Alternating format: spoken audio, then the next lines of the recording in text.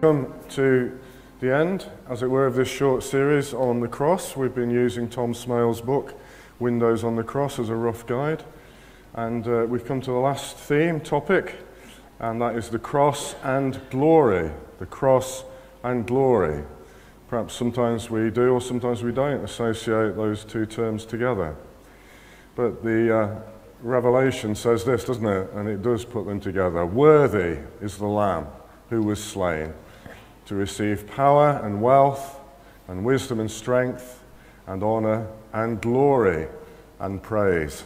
So that's the heavenly choir singing the glory of the Lamb. And you may or may not remember, but we've looked at these particular themes: reconciliation, sacrifice, freedom, suffering, justice, victory, participation, and now we're going to be looking at glory. And so we've been looking in depth at this. There are other themes that we could look at. Some theologians outline 20 or 30. I mean, there's plenty of others, but we'll stop now as we go towards the resurrection. But the thing is, the cross speaks to us. The cross is God's word to us, as well as God's word in the Word. The God speaks and reveals God to us. It's God's work and it's God's word to us. So if you're here and or if you're online listening, over the last 9 weeks, God has been speaking to you about the cross. The thing is, as a human being, you need to decide what you're going to do about it. And the statistics at the moment in the UK that say that 1 in 3 people, when they've had a conversation with a Christian or hear a Christian sermon, want to know more. So I hope that's some of you, if you're not yet a Christian, or if online or watching later you're not a Christian, then you just be one of those 3. I was reminded of Prime Minister David Lloyd George's words in the Houses of Commons. You may not remember this because it was before most of us were alive. But he said this to a fellow MP: "The right honourable gentleman has sat on the fence for so long that the iron has entered into his soul." Must have been an iron fence, sharp one, sitting on it. The thing is, you can hear about the cross and Jesus, and unfortunately, the moments you keep putting it off, that you're not going to commit yourself to this man of God, to this man on the cross, your heart gets hardened. Today, if you hear his voice, do not harden your hearts. Don't keep putting it off if God is speaking to you. If you suddenly, for the first time in your life, you suddenly realise what the cross was all about. Until I was about 20, I'd heard of the cross, but I had no idea what it was about. I went to a school associated with a cathedral. I heard the Bible, King James, read every morning for 7 years. Nothing hit me, nothing at all. Don't be in that kind of position. Now, the glory of God shines through all those themes that we just looked at: redemption, propitiation, our taking our place in the carrying the cross. But we've got to be very careful. It's not an earthly, human glory. You're going to see the glory of a king in a few weeks, aren't you? They're already setting aside the anointing oil in Jerusalem. They're already preparing a special floor that you can only walk on in your socks. We're going to see the glory of kings, like the British Isles, probably in the whole world, does better than most. We're going to see the glory of kings, but that's not the glory of this king. This king is a glorious man on a shameful cross, to quote Tom Smale.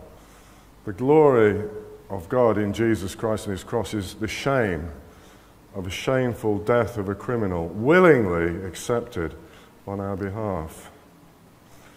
So, we'll return to this in a bit, but let me just read you a few verses from John 12, because we'll look at, in the second half of this sermon, we'll look at John's particular theology of the cross, and you'll see it's just completely countercultural to how we think. Let me just read you a few verses from John 12. "Now, there were some Greeks among those who went up to worship at the festival. They came to Philip, who was from Bethsaida in Galilee, with a request. 'Sir,' they said, 'we would like to see Jesus.'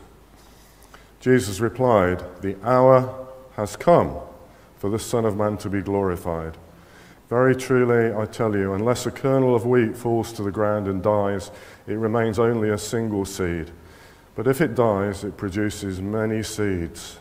So this is a trigger point for Jesus. The Gentiles are coming from the west.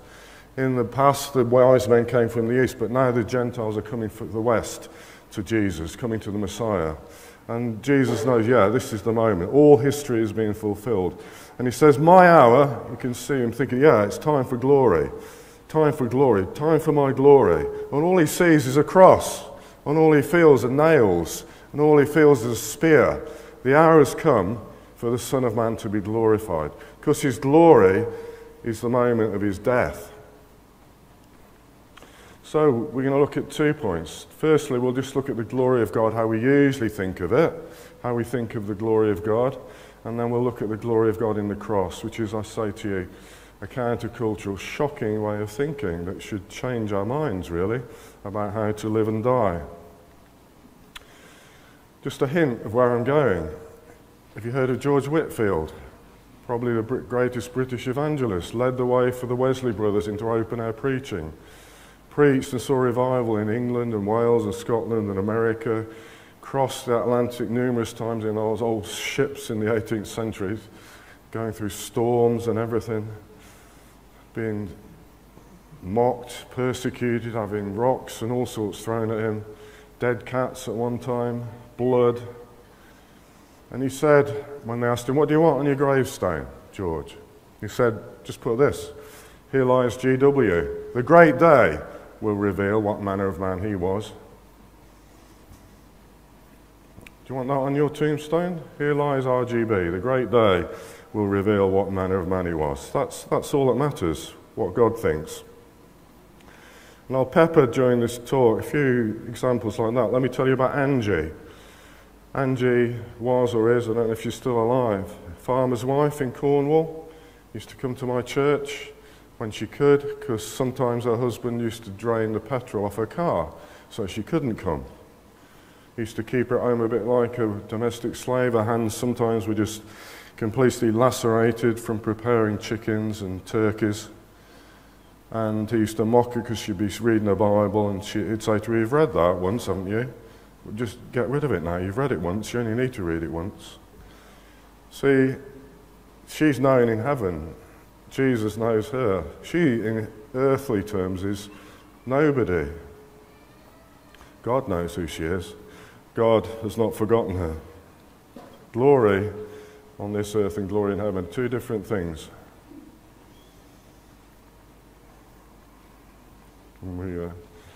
Okay, go. So, the glory of God as we usually think of it, I just picked out 4 ways in which we normally think of the glory of God. We often think of it in terms of creation. We often think of it in terms of redemption. We think of it and we see it in the Transfiguration, and we definitely see it when we learn about the second coming of Jesus. So in creation, you'll know these words, won't you? Psalm 19. The heavens declare the glory of God. The skies proclaim the work of his hands. Day after day they pour forth speech. Night after night they reveal knowledge. Did you see the planets a couple of weeks ago? Jupiter and Venus hanging under a crescent moon. You could see them. Massive planets. The glory of God. I used to look into the skies and into the sunset before I was a Christian, thinking, there must be something there. It's not all an accident. What is it though? Where is it? Who is it? The glory of God. The heavens declared the glory of God. There was a change of regime. A king died in Judah, but Isaiah the prophet had a vision that the real king hadn't died, the only king that really matters. He says, in the year that King Uzziah died, I saw the Lord, high and exalted, seated on a throne, and the train of his robe filled the temple. Above him were seraphim, literally burning angels, burning supernatural beings. And they were calling to one another, Holy, holy, holy is the Lord Almighty. The whole earth is full of his glory. So Isaiah the prophet's thinking, yeah, there's a change of regime. Will Assyria come? What will happen? Who's on the throne? And God says, I'm on the throne. And John 12 says that Isaiah actually saw Jesus' glory. in redemption. So we see God's glory in creation, we see God's glory in redemption. Forecast, for example, in Isaiah 40, if you remember our series through that recently. Comfort ye, my people, says your God. That's how Isaiah 40 starts, if you remember. Excuse me. The voice of one calling, in the wilderness prepare the way for the Lord. Make straight in the desert a highway for our God. Every valley shall be raised up, every mountain and hill made low. The rough ground shall become level, the rugged places a plain. And what? And the glory of the Lord will be revealed, and all people will see it together, for the mouth of the Lord has spoken. So for Isaiah, he's saying redemption, glory is coming because you're going to come back from exile, back from Babylon. But we know, this was used in the Gospels, isn't it? This is John the Baptist, a voice of one calling, "In the wilderness prepare the way for the Lord." John the Baptist says, this is me. And what he's saying is, I'm preparing the way for a glorious Messiah. Unfortunately for John, Jesus wasn't the kind of Messiah he expected. He was puzzled. What's all this healing and compassion and, get on with judgment? Are you the one that we are to expect, or are you another? But the glory of the Lord, you see, John the Baptist couldn't quite see that. The glory of the Lord was that he was going to die. That's the issue. Confused John the Baptist. Right, you're all sleep deprived. I just want to check you're awake. I got in here. Okay, who's awake? What are these three guys here? Can you think of anything in common about them? Richard the Lionheart, Henry V, Strider, Aragorn, son of Arathorn, the king. Anybody know? Can anybody think what might connect those three characters? You may or may not know. At least I can see the little grey souls. Pardon? Yeah, Lord of the Rings is the last one. That's Strider and Aragorn. That's not... Well, there is a theme of the coming of the king in the Lord of the Rings, isn't there?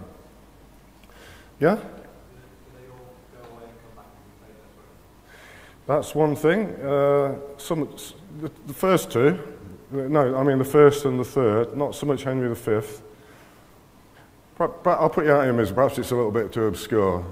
So if you've seen Disney, the historical work Robin Hood by Disney, because Robin Hood's a fox according to that, but Richard the Lionheart's a bear, do you remember that? Well, when Richard the Lionheart went on the Crusades, he was on his way back and he got kidnapped by the Duke of Austria and he was held for ransom. And then when he got released, he came back to England in disguise as an ordinary man, as a beggar man, and then revealed himself, if you follow the myths, to Robin Hood. The fox, him. Henry V, if you've done your Shakespeare at school, Henry V, he led the English troops in battle at Agincourt, where the Welsh archers actually won the battle. But Henry V, the night before the battle, went down among his troops in disguise as a soldier. Disguise, that's in the Bible as well, actually. There's a king who does that. But he goes among the troops to find out what the morale is like. And in The Lord of the Rings, Strider, Aragorn, son of Arathorn, he is the king. But he, in the first books and most of the film, he's in a cloak and he's just a strange, wandering sort of ex-soldier. Nobody knows quite who he is until suddenly the cloak's off and there's the king. And that's the thing that I've linked between those. There's a king there, but nobody knows he's a king when he's in disguise. But the king will come. So, this leads me into the Transfiguration. And here we have our king. Most of the time, he's got a cloak, big heavy cloak round him, and his glory is hidden. But when they nailed this man to the cross, and they shoved above his name, his head, the King of the Jews, they'd got that right, actually. This is the Lord of glory that they crucified. Remember the Transfiguration? About 8 days after Jesus said this, he took Peter, John, and James with him and went up onto a mountain to pray. As he was praying, the appearance of his face changed and his clothes became as bright as a flash of lightning. Two men, Moses and Elijah, appeared in glorious splendor talking with Jesus. They spoke about his departure, that in literally his exodus, which he was about to bring to fulfillment at Jerusalem. Peter and his companions were very sleepy, but when they became fully awake, they saw his glory and the two men standing with him. If the powers of this world had known who Jesus was, they would not have crucified the Lord of glory, says Paul, doesn't he? Just for a moment on the Mount of Transfiguration, it blazes out who he really is. I don't know if you've ever been hit by lightning or nearly been hit by lightning. I've been in the Alps in an electric storm and lightning has been flashing all around me, hitting the rocks. You could feel it. I could feel the heat.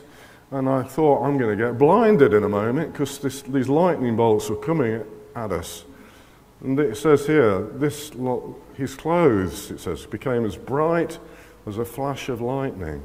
That is who Jesus is. What? Can you move it on for me, please? Okay. And Peter later on, as an old man in his second letter, Peter says this as he meditates back upon that transfiguration moment. He says, "For we did not follow cleverly devised stories when we told you about the coming of our Lord Jesus Christ in power, but we were eyewitnesses of his majesty. He received honor and glory from God the Father when the voice came to him from the majestic glory, saying, 'This is my Son, whom I love. With him I am well pleased.' We ourselves heard this voice that came from heaven when we were with him on the sacred mountain." So, Peter's thinking back, yeah, this is the one I betrayed as well. He even knew who he was, but he still betrayed him. So let me tell you about a little story. I said I'd pepper some stories in about the kind of glory I'm talking about. Who's heard of Hudson Taylor, a major missionary to China, yeah? Most people have, yeah? When I was teaching the youth for many years, I used to say to them, "You know about Billy Graham?" And they'd say, "No." We've never heard of him. So you can't assume anything. Have you heard of this guy, though? Dixon Host. He was the successor to Hudson Taylor. He led the China Inland Mission for 40 years. He had a major headache of organisation and restructuring. He led them through the Boxer Rebellion, that terrible, violent time. Nobody remembers him anymore, do they? But he's there, and he's with Jesus in glory. Here lies D.H. The great day will reveal what manner of man he was. The second coming, fourth thing, we've looked at the glory of God in creation, redemption, the transfiguration, the second coming. The second coming is full of glory.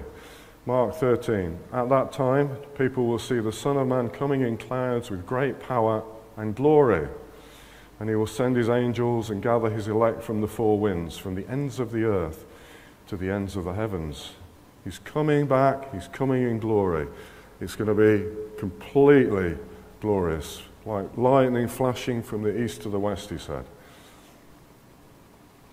And James and John get in on this because Jesus is talking to them about he's coming back in glory, and they think we need to get in on this. And their mother actually in another gospel says, "I want you to do this," for James and John.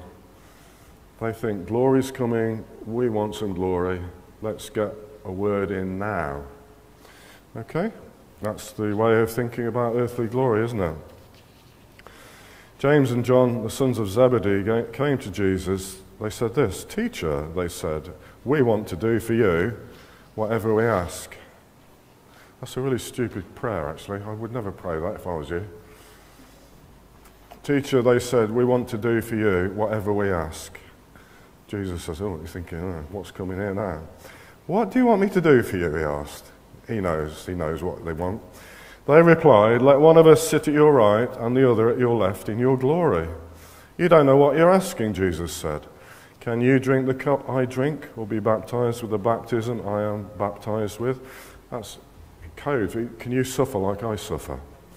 "We can," they answered. Jesus said to them, "You will drink the cup I drink and be baptized with the baptism I am baptized with." Herod killed James, didn't he? And the Romans put John on Patmos.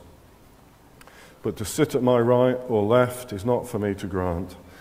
These places belong to those for whom they had been prepared. The other 10 disciples, apostles, they hear about this. They think, James and John, they're giving in their CVs behind our back. It's not good. When the 10 heard about this, they became indignant with James and John. Jesus called them together and said, you know that those who are regarded as rulers of the Gentiles lord it over them, and their high officials exercise authority over them. Not so with you. Instead, whoever wants to become great among you must be your servant, and whoever wants to be first must be slave of all. For even the Son of Man did not come to be served, but to serve and to give his life as a ransom for many. And that will lead us into the second point. But the point is this. Jesus is saying glory, servanthood, leadership, kingship. It's all, I'm just destroying all your ideas about it. This is countercultural. This is a countercultural. Some of you maybe come from cultures where it's beneath your caste, let's say, to clean the floors. Or you may have 2 or 3 degrees, and so you think it's beneath you to teach the toddlers. Or you come from a posh area of Nottingham, so you don't think you should do any of the menial tasks. Or you think because you're a leader, you ought to wear special clothing, and people ought to address you in a funny sort of way. And I want to say to you, all of those things, whether your culture is black, white, whatever, wherever you're from, your culture has got to come in line with what Jesus says. And he says this, whoever wants to be great among you must be your servant, and whoever wants to be first must be slave of all. And remember, he washed the feet of the disciples, and that was the lowest of the slaves' job. Preferably not a Jewish slave, preferably a Gentile slave to do that job. And he says, I've set you an example. You want to be a leader, you want to be great in the kingdom of God, you just do this. You wash the feet, you clean the block loos, you do that. Because we're talking about a different kind of glory. The glory of God in the cross, and that becomes our definition of glory. And I looked at John there, and John wrote his gospel later, and he must have been thinking, Jesus, when he said that, he just got me. I was thinking this, but he said, no, if you want to be great, you be the servant.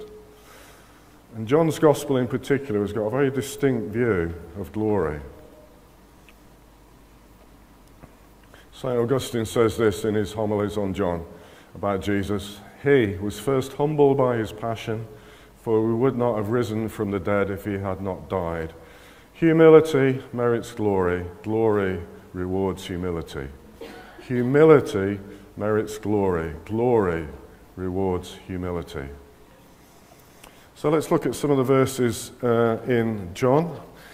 And we'll start with ones that are nearer to our kind of idea of glory, and then we'll get into the ones that are considerably removed from an earthly kind of glory. How it starts, the Word became flesh and made his dwelling, literally tabernacle, pitched his tent among us. We have seen his glory, the glory of the one and only Son who came from the Father, full of grace and truth. Okay, so I've been reading, in a believing kind of way, the Gospel of John for over 50 years now, and I've read, the first big commentaries I read were on John. And I want to just say to you that I still don't get it. Okay? I still don't get it. The Gospel of John is so simple on one level, but then you go in deeper and you think, I'm completely out of my depth. I have no idea really what this is about.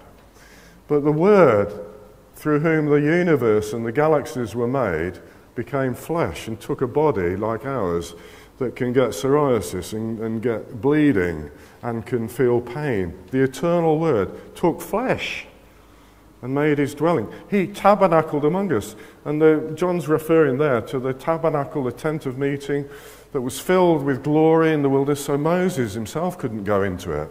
And he's saying Jesus' flesh was so filled with that glory that if it really was revealed, like it was on the Mount of Transfiguration, you would not be able to stand before it. And so there's a paradox for a start. Glory we've seen his glory, but it's glory in flesh. Human, frail flesh, veiled in flesh, the Godhead see. Hail, the incarnate deity. And then John talks about miracles, but he calls them signs, doesn't he, in his gospel? And just give you two that show Jesus' glory. Changing the water into wine at the wedding of Cana of Galilee. What Jesus did here in Cana of Galilee was the first of the signs through which he revealed his glory, and his disciples believed in him. He just gave them an idea who he was. A friend of mine's got loads of PhDs and stuff in physics, and he sat down and worked out that the power involved in changing the molecules of water to wine is like nuclear bombs going off. I don't know if that's true or not. I didn't do physics much. Lazarus was his friend. If you don't know the Bible, Lazarus was Jesus' friend. He died. They said, come and heal him. And Jesus said, no, we'll wait 3 days till he's dead. And he said, what? And when he heard this, Jesus said, this sickness will not end in death. No, it is for God's glory, so that God's Son may be glorified through it. What do you mean? It's about you, is it? Yeah, it's about me. Oh, right, okay. This is for God's glory. So then let me come, finally, as I race the clock, to 3 countercultural texts. And they all start with the idea of death. The hour has come. Now is the time. The death of the Son of God is approaching. And Jesus says, through this, Father and Son, we will both be glorified. I've read you that bit, so I'll skip that bit. And so, in the same context of John 12, the Greeks have come, Jesus knows this is right, okay, we're coming to the end now. The hour has come. He'd said before to his mother and others, the hour has not come, my hour has not yet come. And now he says, the hour has come. Now, and this is John's version of Gethsemane, now my soul is troubled. What shall I say? Father, save me from this hour? No, it was for this very reason I came to this hour. Father, glorify your name. So again, you see, the time of trouble, Jesus overwhelmed with the thought of suffering, and glory starts to come in. And a voice came from heaven, I have glorified it, and I will glorify it again. The crowd that was there and heard it said it had thundered. Others said an angel had spoken to him. Jesus said, this voice was for your benefit, not mine. Now is the time for judgment on this world. Now the prince of this world will be driven out. That's the devil. And I, when I'm lifted up from the earth, will draw all people to myself. He said this to show the kind of death he was going to die. So there you have it. It's the voice of God. Jesus is saying the cross is coming, and God says, yes, I have glorified my name and will glorify it again. So what we learn from that as we sort of try to grasp what does this mean? It means that somehow or other, in the whole passion, in the whole sending of Jesus, in his life, his death, his resurrection, his exaltation, his coming, God's glory is caught up in that. I have glorified it, says God the Father, and I will glorify it again. Moving on, another second instance of this, chapter 13. This is the chapter 13 to 17 in John is the upper room talks and the washing of the feet and the Last Supper. Jesus is telling them about the Holy Spirit, Jesus praying. And he says, I'm going to give a piece of bread to the one who's going to betray me. Just watch. And Jesus does that. And as soon as Judas, that's Judas Iscariot, had taken the bread, he went out. And it was night. And that always means something, doesn't it? Light, night outside, darkness in Judas's heart. And when he was gone, Jesus said, now the Son of Man is glorified, and God is glorified in him. If God is glorified in him, God will glorify the Son in himself, and will glorify him at once. Which needs quite a lot of thinking. What does that mean? But, just briefly, Jesus is betrayed, and he says, now the Son of Man is glorified. You think, you what? You what? Now the Son of Man is glorified, because it's all coming together now. They're going to come, they're going to arrest me, they're going to nail me to a cross, and God is going to be glorified in that. And if God is glorified in Jesus, God will glorify the Son in himself and will glorify him at once. And again, to say to you, I have no idea really fully what that means, totally. But I know what it means is he's going to be glorified in the cross. He's going to be glorified in the events all around that, and the resurrection and the exaltation, and he will glorify him at once. What does that mean? I'm not quite sure. It might mean something, as we get a clue in the chapter 17, when Jesus prays, just before he goes out to be betrayed, Jesus prays. You remember John 17? I remember reading that for the first time thinking, wow, I'm overhearing a prayer of the Son of God to the Father God. After Jesus had said this, he looked towards heaven and prayed. Let me just read. I don't like reading from there all the time. After Jesus said this, he looked towards heaven and prayed, Father, the hour has come. There it is again. The hour has come. Now is the time. Glorify your Son, that your Son may glorify you. For you granted him authority over all people, that he might give eternal life to all those you have given him. Now, this is eternal life, that they know you, the only true God, and Jesus Christ, whom you have sent. I have brought you glory on earth by finishing the work you gave me to do. And now, Father, glorify me in your presence with the glory I had with you before the world began. Whoa! So, glory, the cross, it all comes together. Glorify your Son, that your Son may glorify you. This is eternal life, that they know you, the only true God, and Jesus Christ, whom you have sent. So I say to you again, I don't want to finish this series on the cross without saying to you, do you know that? This is life eternal, to know Jesus Christ, the Son of God. You can know him today. You don't have to do anything, actually. You just come and say, I want to know you. I've heard of you. I want to really know if you're alive.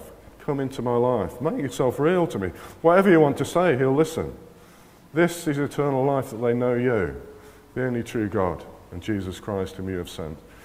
And then he's saying, glorify me in your presence with the glory I had with you before the world began. So don't just say Jesus was a good teacher.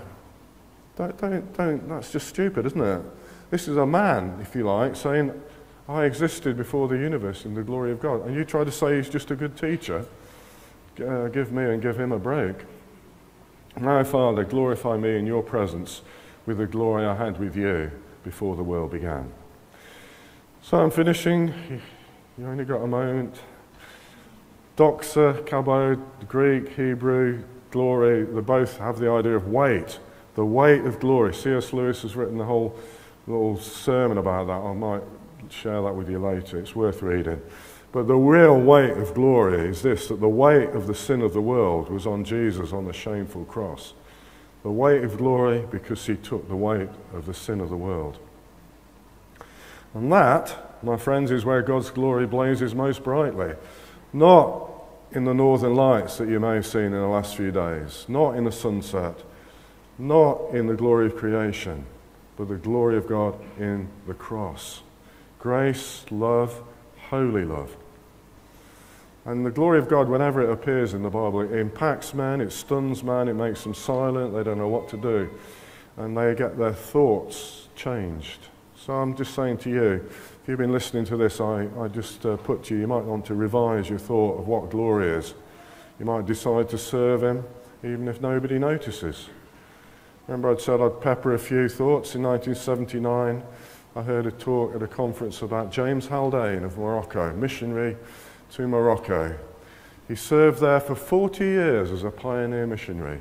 Guess how many people he saw converted? None. None. Live to glorify him. I know James Haldane's name. I've not forgotten his name. God has not forgotten. He's in the presence. He's in the glory. He did what he was called to do. Live to glorify him. And I'll finish with this. Anticipate glory. If you know Jesus, glory is yours. You're going to glory. Your loved ones are in glory. Father, this is the last words of this prayer nearly. Father, I want those you have given me to be with me where I am and to see my glory. The glory you have given me because you loved me before the creation of the world. So do you know that Son of God? Do you know that glory? Have you tasted little glimpses of that? The streams on earth you've tasted, more deep you will drink above. In this life we get glimpses, but then the fullness. The glory of God in the cross of Jesus. Amen.